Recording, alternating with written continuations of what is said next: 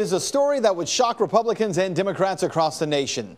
Is there a secret plan underway to oust Speaker of the House John Boehner from his speakership? Could this really happen? We investigate the rumors in tonight's reality check.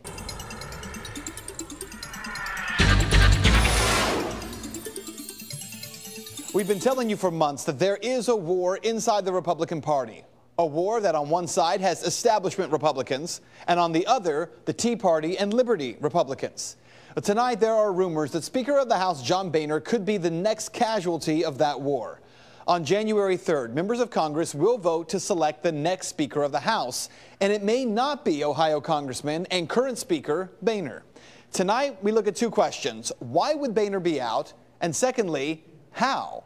Let's start with why. As we've been telling you, Boehner has been in a war with conservative and liberty Republicans really since August at the Republican National Convention, when he read a teleprompter scripted vote for a controversial rule change. We then told you a few weeks ago that Boehner removed 4 of the most conservative congressmen from budget and finance committees.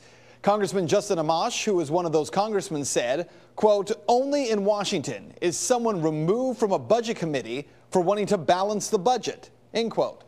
And then last week, Boehner's compromise with President Obama on the fiscal cliff, something that he called Plan B, couldn't get enough votes to get out of the House. Suffice to say, Speaker Boehner is not considered a voice representing conservatives in the House.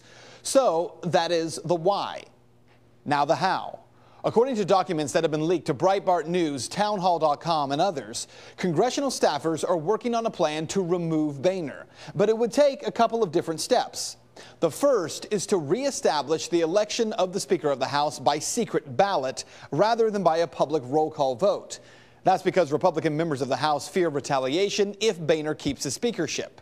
Now, to establish a secret ballot election for Speaker of the House, one Republican member will need to step forward and introduce a resolution on the House floor on the morning of January 3rd, 2013, before any other business takes place.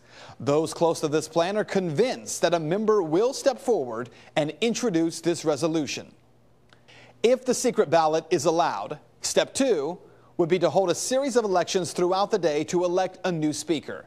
Again, according to Breitbart, this is a leaderless movement, so there's no telling who that person could be. But if you're worried that Democrats could jump in and elect Nancy Pelosi or someone else to the speakership while the Republicans are divided, well, it doesn't work that way. That's because to become speaker, you don't win by having a plurality. One must win an absolute majority of all the votes cast for an individual. There are 201 Democrats in the House, so even if all 201 Democrats vote Pelosi, Boehner gets 1 vote, and the remaining 233 Republicans each vote for a different individual, Pelosi still doesn't win. She would have to have at least 218 votes to reach a majority of the 435 votes cast for an individual.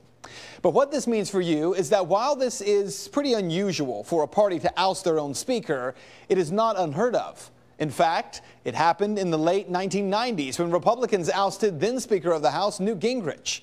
One other interesting point here, the Speaker of the House does not have to be a member of Congress, either past or present. The Speaker of the House can really be anyone.